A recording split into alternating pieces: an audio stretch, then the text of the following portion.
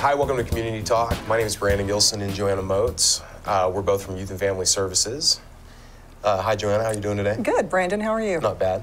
Joanna's going to talk to us about a great program for young people called Transitional Living at Youth and Family Services. So what is Transitional Living? Well, we usually go by just the term TLP, but Transitional Living Program is for 18 to 22-year-olds that are homeless in the Enid area. They could be at risk of being homeless or totally homeless, and we take them in and have a place for them to live and learn how to make it on their own. Mm-hmm. What kind of things would learning on their own? Well, a lot of them, we teach a lot of independent living skills. Mm-hmm. We help all the kids find a job if they don't have a job. If they're lacking college or would like to go back to college, we'll help them get into college. We refer them to a lot of different places that they maybe have never been exposed to before that are here in our community that are available to them. So we just help them learn how to live on their own, maybe for the first time, and be successful. Oh, neat. Who qualifies for this program? You said young people. Yeah, you have to be 18 to 22. By the 22nd birthday, we cut them off, so it is really by 18 to 21-year-olds. We get referrals from everywhere, from kids who just refer other kids to our program. We have agencies in town that refer kids, churches in town that refer to kids, schools. Anybody that is 18 to 21 years of age that has been kicked out of their home, has nowhere to live, is on the street, couch surfing or whatever, we will take them in and help them. We've got a lot of those. We have a lot of those. Just in Garfield County alone. Yes, we do. Yes, we do. How does the program work? What are the nuts and bolts? Well, we have 3 phases of our program. We start the kids out on phase 1. It's probably our most structured phase that we have. We have a 4-unit efficiency apartment that's very, very small, and we put them up in that. Giving them, we take them to Walmart, get all the things they need for their apartment, their groceries, their bedding, everything they could possibly need to set up an apartment. We do have TV and Netflix and internet, and then we help them learn to live on their own for the first time. We have cameras on the premises that kind of watch the comings and goings. The strictest thing about phase 1 is that there's no visitors, because we want to give the kids a chance to get settled on their own without any outside influences stopping their progress. Because a lot of times, unfortunately, they're coming from situations where the kids have been, having drug use with other friends or whatever. So we don't want that element of people coming in and stopping their progress in the program. In phase 1, they're probably the most vulnerable. Most vulnerable. So we provide a lot of case management for them at that time. We have a group that meets every Monday evening, and we provide a meal and some type of topic that we're going to help them to learn to build on. They have to take random UAs in our program because we want drug and alcohol-free kids, because we have found that if they're not going to quit using, they cannot be successful. And so we really monitor them closely during this period. It sometimes lasts for a month, up to 3 or 4 months on phase 1. And we check them out all the time. We do random room checks to make sure their apartments are kept clean and nice. Once they show us that they can handle that part of the program, we move them to phase 2. And at that point in time, they start paying $100 a month rent. Mm-hmm. And which is a lot cheaper than you can get anywhere else. Which is very nominal. And so they pay $100 a month rent. We pay for their utilities and everything they need. But it's just to kind of give them a sampling of what it's going to be like when they're out on their own. They have to be paid by the 1st of every month, and we monitor that for them. At phase 2, they can start having guests come over. So we give them a little bit more freedom and a taste of what that's going to be like. Sometimes if they're going to have problems, that's when we start seeing it is on phase 2, when they let other outside people come in. And then finally, that phase will usually last anywhere from 2 to 3 or 4 months also. Then we have phase 3, which shows that the kids are ready to transition out on their own at that point. So they will continue to pay the $100 a month rent. They're still getting their random UAs. They're still going to our group. We're still hands-on and doing lots of case management with them, but they're ready to find out what it's going to be like to be on their own. We will help them find a place to live.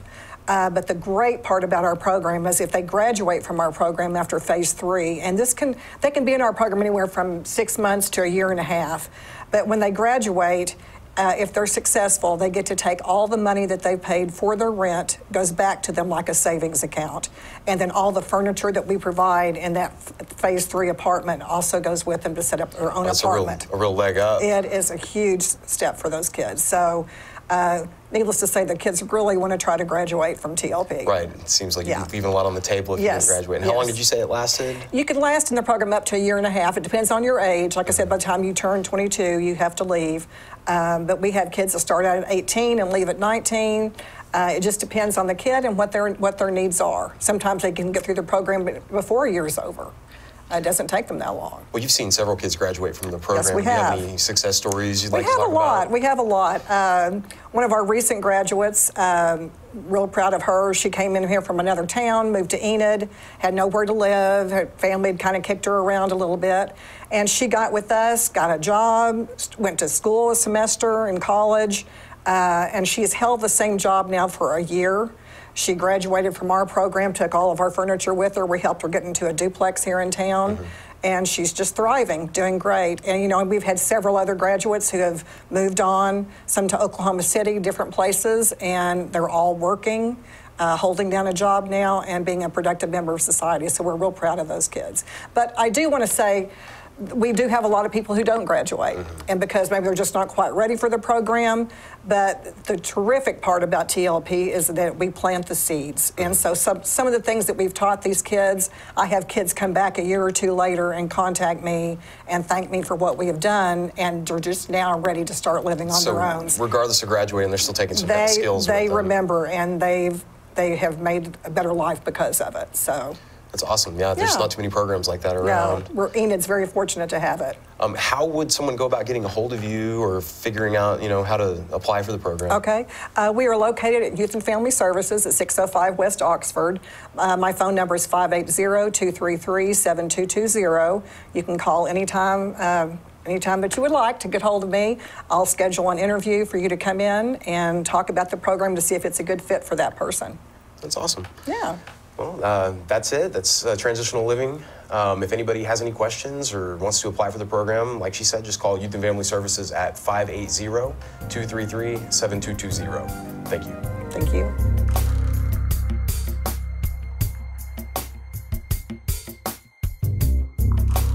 Hi, I'm Tricia Mitchell, Executive Director with the For Our Kids Foundation, whose mission is to provide support to children and adults with disabilities. Please look for us on Community Talk.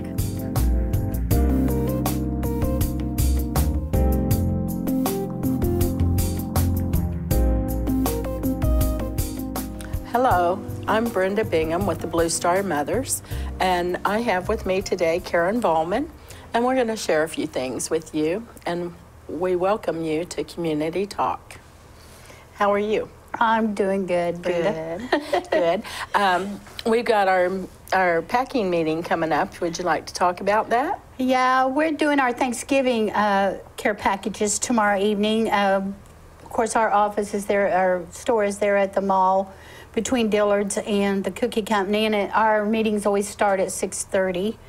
And we have about 55 boxes going out, and so if anybody wants to come out and help us, we'll be glad to have them. But we're trying to do our Thanksgiving goodies for our boxes this time because Thanksgiving is going to be here before we know it. That's right.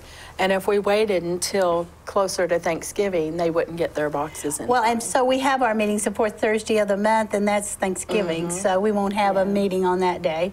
Right. So we try to do homemade goodies. I know some of the ladies are making pumpkin bread, cookies, date balls, The Thanksgiving mix. Thanksgiving mix, haystacks, just about anything to make it homey and Thanksgiving for them. So we want them to know that we're thinking about them even though they're not home. So, and then we have our meetings. Our meeting is the second Thursday of the month at 6:30 at the mall. And it's coming towards the year end. We're going to be basically trying to get our Christmas boxes out after Thanksgiving, and those will have to go out the first week in December. Right. And our meeting time will change then also. Right. So November and December is kind of a messed up time for us, but we still get it done. But for the troops to receive their care packages in December in time for Christmas, we have to send them out like the first Saturday of December. And again, we do homemade goodies, anything that we can send them that would make them feel like they're getting Christmas from home, which again will be the homemade goodies. So if you or your organization would like to bake some items and help us out, or Christmas cards. We always have a lot of Christmas cards to send. They love getting those. They really do. Yes. They really love it. And then if you have like some CDs, DVDs, or anything that would help them to recognize the holidays. And we always try to do the Christmas stockings. Right. And with goodies in them. That's right. And the candy canes and stuff that's Christmassy, you know. And we have been sending those, the beanie hats, you know, like the stocking hats. Yes. We have a lady that makes a lot of those for us, plus a couple of our Blue Star mothers makes them too, because they can wear those under their helmets when it's cold. And in Afghanistan, it's usually cold in the winter. And a lot of our guys right now is in Ukraine. And that's cold I too. understand that's very cold too. So I'm sure they'll be looking forward to the beanie caps. And I just picked some up from a lady that does them. And so I don't know if we have enough for this packing, but we'll probably go ahead and send them with their Thanksgiving packages. But now, most of our boxes are going to Ukraine at this point in time. We have had a lot of deployments, you know, going over, I think, what is it, next month? Well, they're in training right now at several bases. And they will be they'll be leaving the States in December. So probably the first of the year that we will get the new names. But I do know that we will split the names up. But I do know just the National Guard themselves, there's 300 and something. Was it 350, I think? From the 179th, I believe. And 80 of them are from right here in town. And then there was another deployment. From Vance Air Force Base? Yes, when but there's 60 of them? I think that's counting ours. Oh, is it? But the ones from somewhere in Oklahoma City or in that area was 500 troops. So we have a lot of troops going. That we're going to get a lot of names shortly. We have to share with the other Blue Star chapters in Oklahoma to be able to get all the boxes sent out. And the Blue Star mothers always step up to the plate. We've managed to do this every month since 2005. Exactly. And you know, sometimes we wonder where it's going to come from and how it's going to get done. But our community steps up to the plate. They do. Just like we just had a fundraiser at Walmart helping us to bring items in to send to the troops. And of course, Northwest Oklahoma and Enid, especially Enid, stepped up to the plate and helped us out a lot. So kudos to everyone who purchased something and helped us out with that. We're going to be having to have another one because a couple of packings and we're out of stuff, you know. Right, especially when we get the extra names.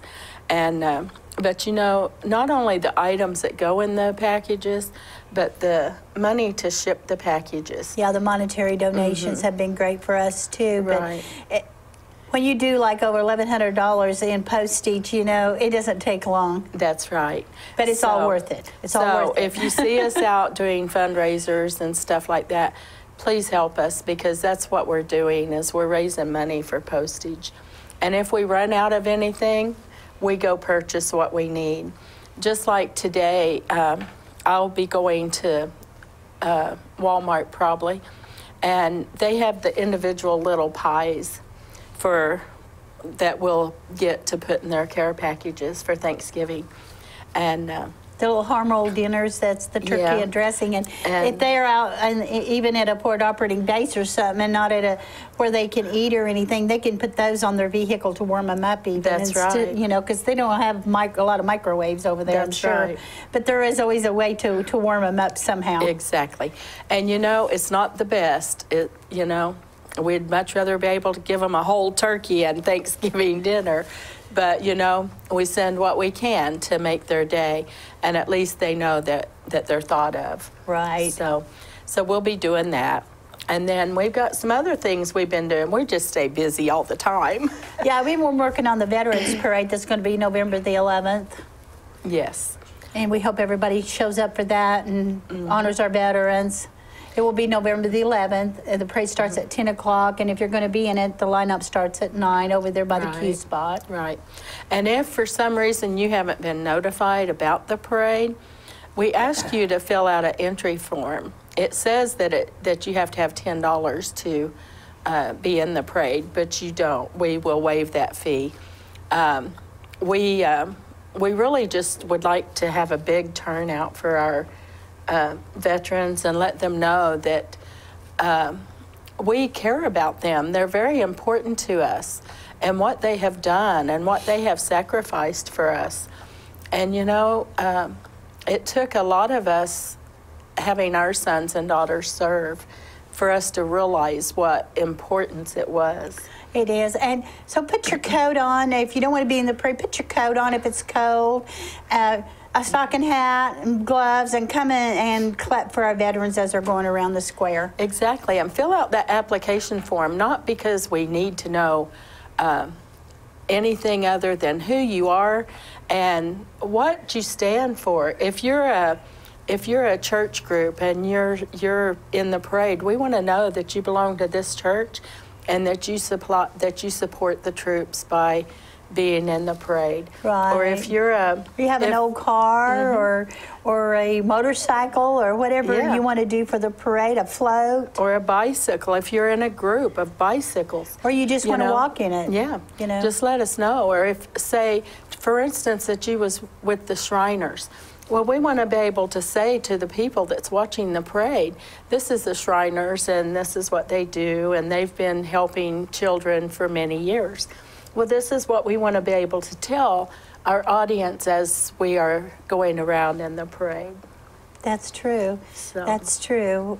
We hope to see you all there because it would mean so much to our veterans. And I know, like you said, if you have children, I have 2 children that are veterans, but my dad was a veteran too of World War II. And at Walmart, we met a little World War II veteran that had never been recognized. And we're hoping he'll be able to be with our World War II veterans in the old car that's going to be in it. Yes, so come out and help us to show their love. You know, I would hope to see as many out for this as we did the Cherokee Strip Parade. That was wonderful. That would be awesome. That was a wonderful how many people came out. That's right. But you may have to put your coat on or a heavy sweater or something. But Saturday morning. It's just it's a Saturday morning, November the 11th, and even if it's cold, just remember our veterans go through a lot more than standing out there and honoring them for about an hour or so. Exactly. And just to add to that, after the parade, then we will be going out to Woodring Wall of Honor, because they're going to dedicate the educational center. And so if you'd like to see that or be a part of that, come out and join us. Yeah, I think they're starting that at 1 o'clock. Yes. They're also going to read some names, the names of our fallen from Oklahoma. And then at 7 o'clock, I believe, is a concert being put on at the Moose. And that's for veterans too and their families. You don't have to be a veteran to go, but I believe there is a $6 or a $10 charge to go to that. But, you know, it's supposed to be fun, and, you know, it's all about veterans on Veterans Day. Right. So it'll be a full day of things going on for our veterans. And, you know, I talked to a little guy when I went out to the Sheriff's Department there for the emergency and to leave some posters and stuff. And I don't know, he was in there about something, and he had on his BDUs and all this, and he said, oh, I want to be in the parade even if I have to walk. He said, I want to be in the Veterans Parade, you know, and that's awesome. He was really cute. That's really awesome. And, you know, we want all of y'all to be in it. We want to recognize everyone. We've got some of our politicians is going to be in it. Of course, our World War II veterans. Right. And if someone hasn't contacted you, please, my phone number is on here. Call us. We want you in that parade. This is all about you. So we would like for you to be there. So if you need a ride, if you need help, if you want to ride on a float, we'll find a float for you. Yeah, our Blue Star Mothers will be having a float there. And last year we had a World War II veteran ride on our float. Yes. But any of you all that served, Exactly. we'll find a place for you to be in a car, on a float, or somewhere. Yes. Yes. So, with all of this in mind, just remember that we're doing this for our troops and our past and present. So, and we're running a little low on time here, so I would like to take a few minutes to say thank you. Thank you to all of Enid, Northwest Oklahoma, anyone that supports our troops, no matter if it's $1 or if it's hundreds of dollars. We appreciate everything that y'all do for us. And we sure appreciate our troops. We do, we do.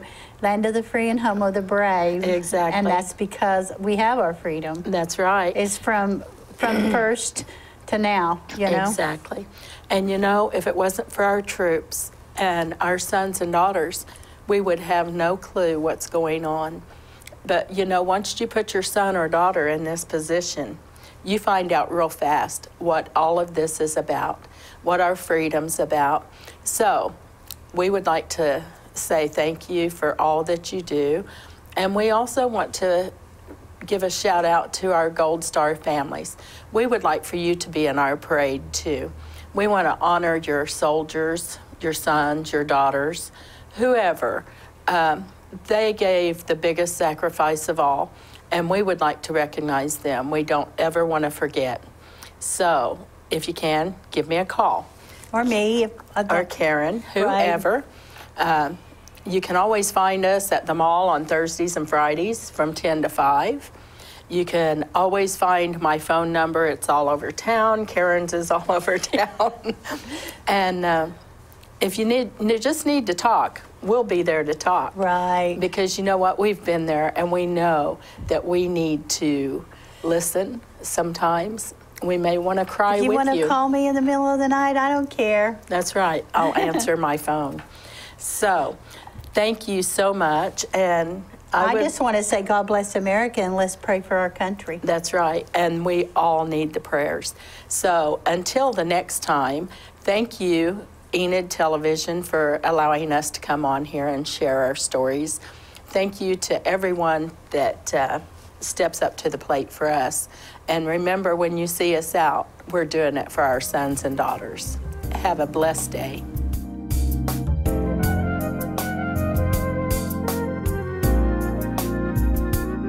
Hi, I'm Matt Lohman, CEO of Hope Outreach Ministries, where our mission statement is sharing the love of Jesus Christ to the felt needs of our community for the purpose of empowering people towards responsible living. Where we have our parenting ministry, our homeless ministry, our community care ministry, our transitional housing ministry, and our thrift store ministry, which helps everyone in our community who is in need. Please look for us on Community Talk. We're looking forward to telling you more about each of those ministries.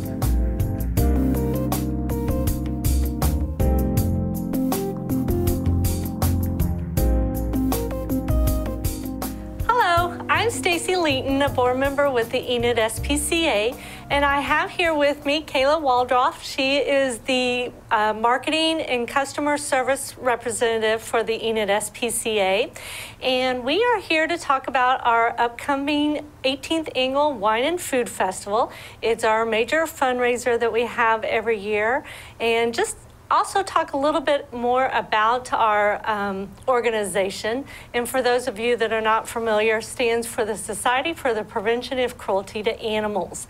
And so, Kayla, let's just start off talking about the Wine and Food Festival. Go ahead and tell us what the date and time and location of this year's event. Okay, this year's event, we're excited to say, is November 4th. It is at the Chisholm Trail Expo Center, and it is from 7 to 9:30 with wine tasting 7 to 9 o'clock. We really are excited about this year's event. We have, I think, more vendors participating this year than ever before, so we're really excited. Great. And if somebody's interested in attending an event, what kind of things can they expect? So there are some activities there, like a free photo booth, lots of wine tasting, Some of the vendors bring different types of spirits and beers, so there's lots of different opportunities to try new things. We have a lot of food vendors coming, more this year than ever before, so you can try lots of different food from all over Enid. We're really excited about how much participation we have from our supporters this year. Great. And I think we have the same music entertainment coming back this year. Yes, we have live entertainment from the bill collectors this year, and they're always wonderful. Great. And I think something else that's new this year is our wine glasses. Yes, so this year every attendee will be getting a wine glass to take home with them. We have for our sponsors, we have certain glasses that have colored stemmed glasses for different sponsors. But if you come as an attendee, you will also get a glass. It just won't have the colored stem. And are you still accepting sponsorships? Absolutely. You can get a sponsorship on our website, enidspca.org/winefestival, and you can look at the different levels of sponsorship there. There's 4 different levels of sponsorship, and that also includes invitations to the wine festival. The wine festival is an invitation-only event, so you do have to have your invitations beforehand. They're not available at the door. So a sponsorship includes invitations to the event and of course, your wine glass, and the platinum sponsorship is our largest sponsorship. That also includes a table. Great. And if somebody wants to go ahead and obtain a special invitation to the event, where can they go ahead and do that? Sure. We've tried to make it easy to make the invitations available on our website, enidspca.org/winefestival. You can also get them at the Enid SPCA, the Cat Clinic, and Visit Enid. Great. Now, why don't you just go ahead and tell us a little bit about the Enid SPCA and what it does for the community? Sure. So the Enid SPCA is a nonprofit. Our mission is to end adoptable pet euthanasia due to overpopulation here in Enid. So our mission is to save as many lives as we can. We do have adoptions at the Enid SPCA, cats and dogs mainly, and we do lots of outreach programs for the community. Right now we have 2 special programs. We have a program for anybody that lives in 73701. They can get a cat spayed or neutered for $10. So that's a really good value because we really need to get as many spayed and neutered as we can so we can get a handle on the pet overpopulation problem that we have. And that is thanks to PetSmart Charities. They have given us a grant to be able to do that. And the second program we have is the SNP program, and that is for anyone who makes a total household income of less than $40,000 a year. They could get a dog spayed or neutered for $40 or a cat spayed or neutered for $30.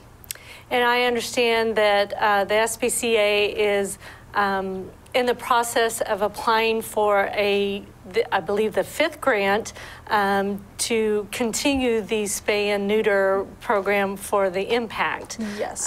We really hope to know by December whether we will get that grant or not. And our hopes is to widen that customer base so that we can help more people spay or neuter their dogs and cats.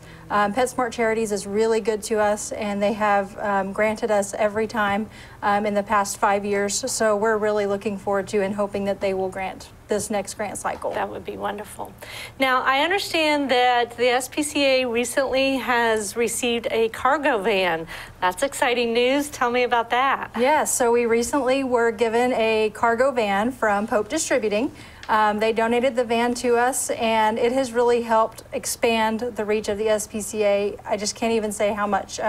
We actually have coined the van the rescue wagon, and it helps us get animals out of situations where they may be euthanized or otherwise not cared for and get them out to other rescues. So we were able to create a program around the rescue wagon that is strictly based on getting the animals out of situations where they may be euthanized and to safe shelters. And it may not even be our shelter, but if we can get them exported out and transported out to other shelters who can take them, that van has just been instrumental to us being able to do that and to create that rescue wagon program.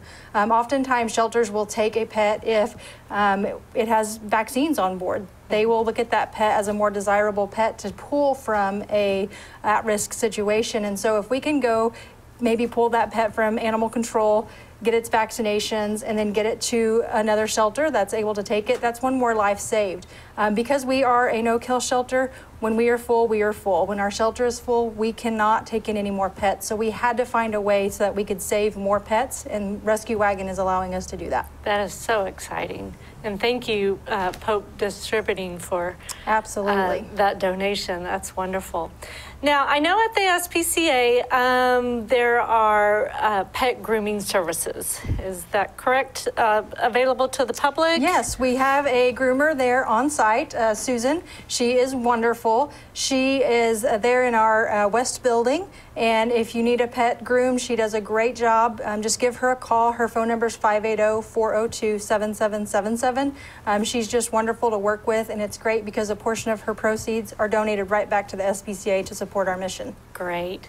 Now, if somebody is interested in becoming a volunteer or just getting involved with the Enid SPCA, what kind of things can they do? How do they go about doing that? Sure. So there's several ways to get involved.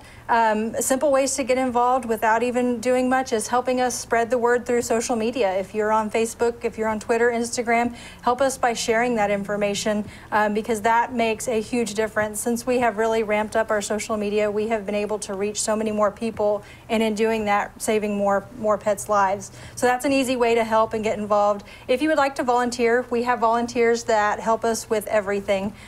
We have volunteers who specifically come in and help us with our medical side. We have volunteers who come in and help walk the dogs and train the dogs or socialize cats. So if you're just a cat person, that's fine. You can come in and you can play with cats all day, and we love that. The cats love that. They need that. So we can find something for everybody to do. More information about volunteering can be found on our website, enidspca.org.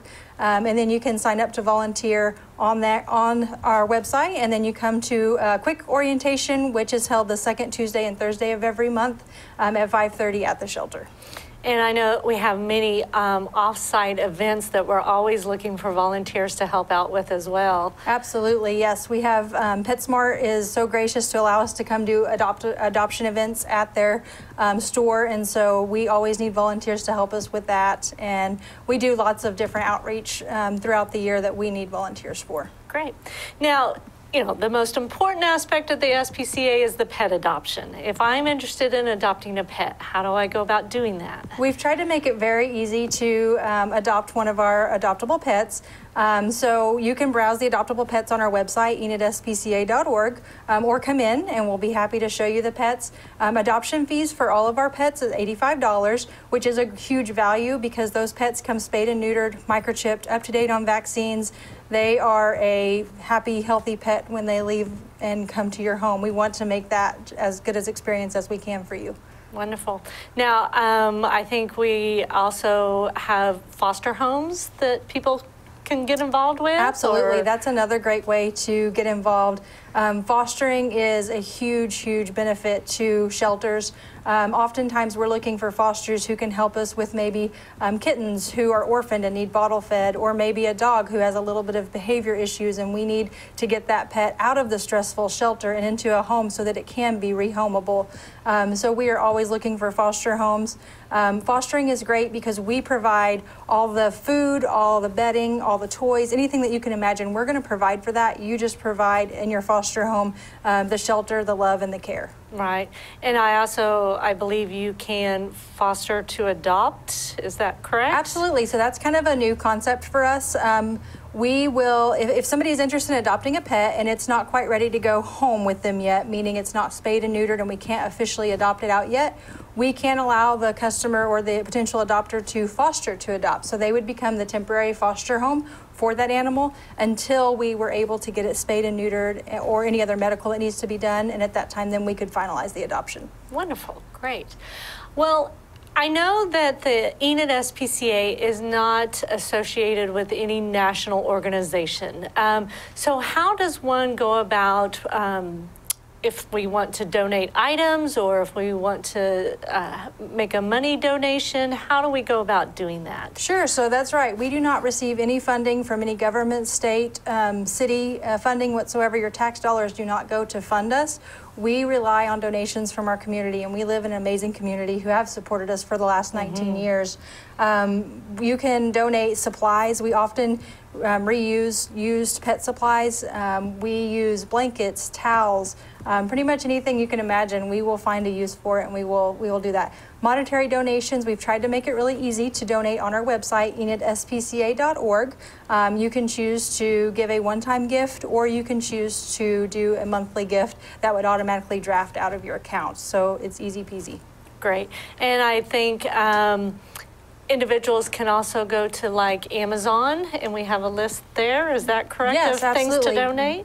Yes, we have an Amazon wish list. So if you're an Amazon shopper, you can go to Amazon.com, look up the Enid Society for the Prevention of Cruelty to Animals, and we have a wish list there. Also, you can shop. Anytime you shop on Amazon, shop on smile.amazon.com, and you would be able to choose your charity of choice. And anytime you make a purchase, they are going to donate a portion of your purchase back to the SPCA. So choose the Enid Society for the Prevention of Cruelty to Animals, and they will automatically donate to us for your purchases on Amazon. Wow, that's wonderful, because if you're going to buy something anyway, you might as well make a little donation back to the Enid SPCA.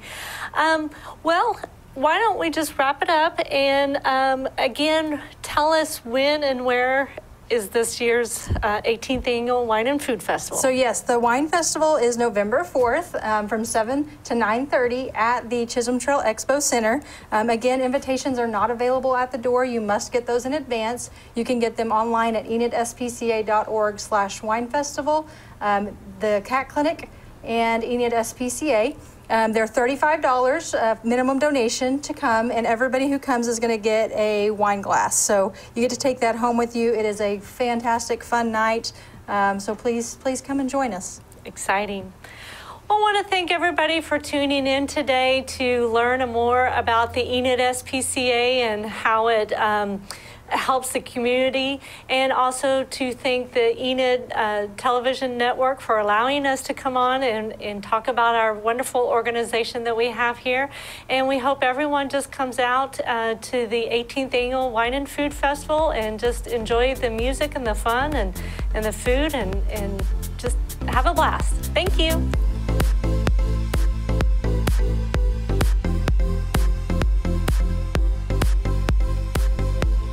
Hi, this is Carmen Ball. I'm the Executive Director at Hedges Regional Speech and Hearing Center. We've been on East Randolph for over 50 years, and if you have any questions about hearing or speech for yourself or someone in your family, please give us a phone call. Watch for us on Community Talk. Take care.